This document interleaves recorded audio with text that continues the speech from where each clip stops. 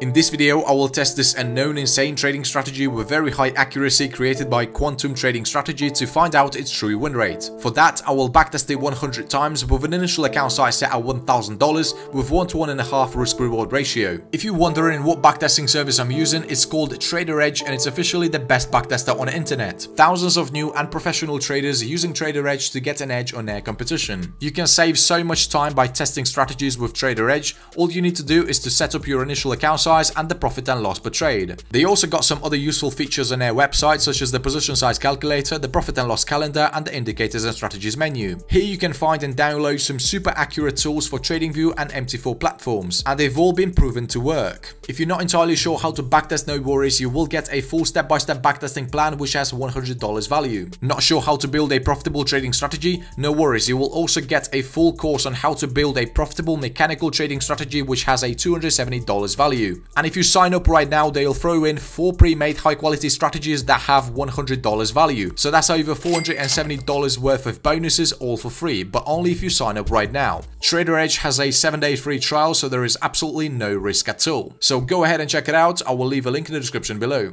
Okay, so I'm going to do my backtesting on Ethereum USD on a 5-minute time frame. And the strategy I'm going to be testing includes 3 indicators. So for the first indicator, let's search for RSI. For the second indicator, we will add PIB, pin bar rejection indicator.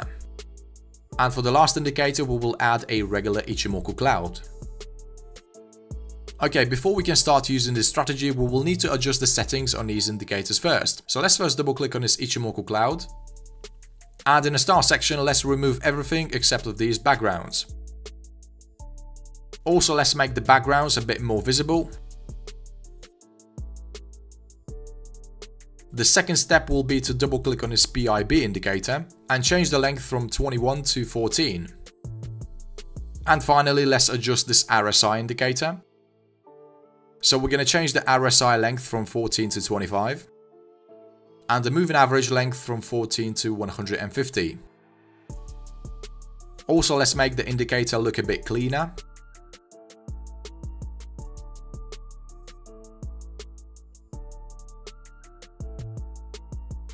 Okay, the strategy is complete. Now let's get into the entry rules. Alright, so for a long position to be valid, we need to have the price action closed above this PIB yellow line. The Ichimoku cloud has to be colored in green and the price action has to also close above it. And the last condition will be to have this RSI blue line crossing above this yellow moving average. And once we have these rules met, we will go ahead and place a buy order at the close of our trigger candlestick.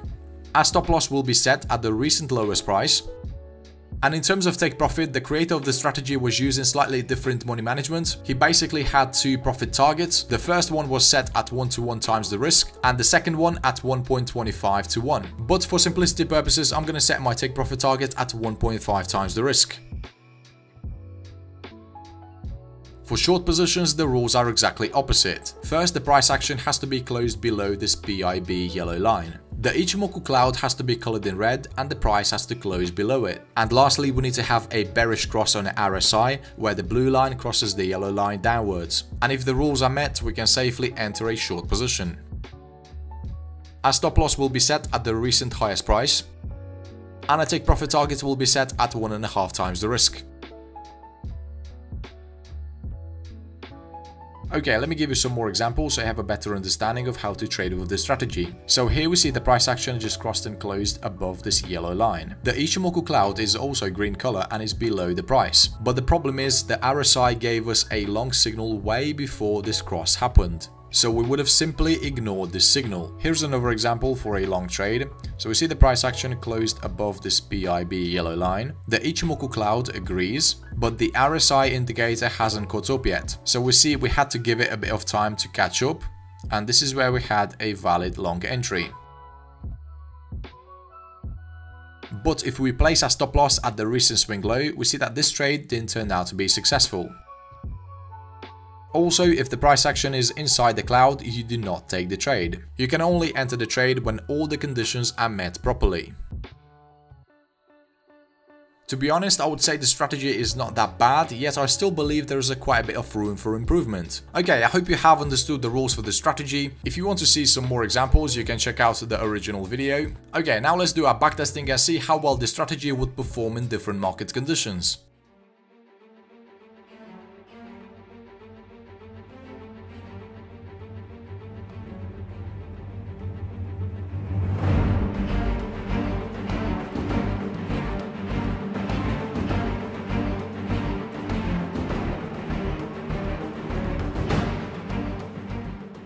Alright, so I just finished the backtesting and here are the results. So the win rate for this strategy is only 52% and we increased our account size by 76.35%. By the way, I found those 100 setups within 5 weeks. So these results aren't that bad, the strategy is definitely making money, however you have to be aware of these drawdowns. Also notice that for the first 50 trades the strategy wasn't making any serious money, and that's due to the fact that the market wasn't really trending at that time. The profit factor is only 1.63 and we had 6 consecutive wins against 5 consecutive losses. So based on these numbers I would probably give the strategy a score of 5 or 6 out of 10. Okay, now let's actually try to make some improvements with a goal to increase that win rate. Okay, so after hours and hours of hard work, I finally found something really good. So what I basically did, I got rid of that Ichimoku cloud and I added this heat map volume to the chart.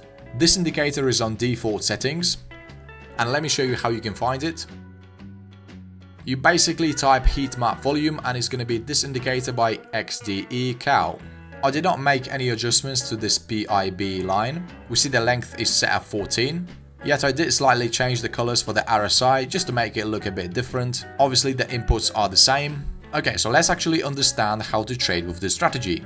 Okay, so here are the entry conditions for the long trade. First of all, the price action has to close above this PIB yellow line and the candlestick is not touching the line. The next condition will be to have this RSI green line crossed above this red moving average. The cross can either happen on a candlestick that fully broke above this yellow line, or it can happen earlier. And the final condition will be to have the volume bar colored in either yellow, orange or red. I usually look at the bar colors because it's easier. Okay, so all the conditions are met and this is going to be our trigger candlestick. This time we're going to set our stop loss at the yellow line and we're going to be targeting 1.5 times the risk.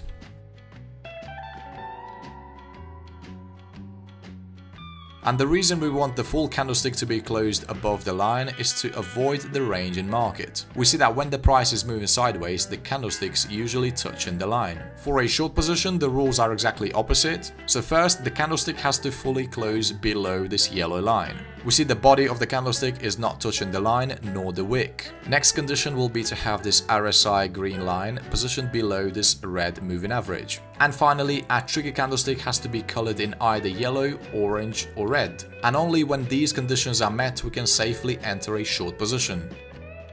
Our stop loss will be set at the yellow line and the take profit target will remain the same.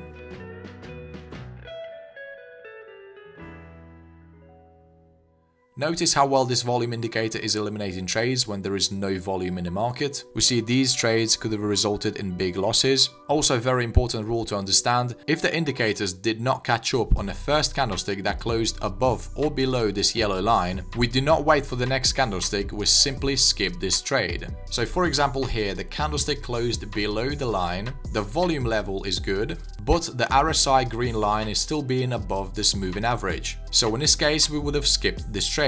It's also not recommended to take the trade when the price action is making massive candlesticks like this, because you're literally risking to get stopped out. Here's also a great example of a long trade you would have taken. Okay, I hope you have understood the rules for this strategy, so let's do our second backtesting and see if the system is any better.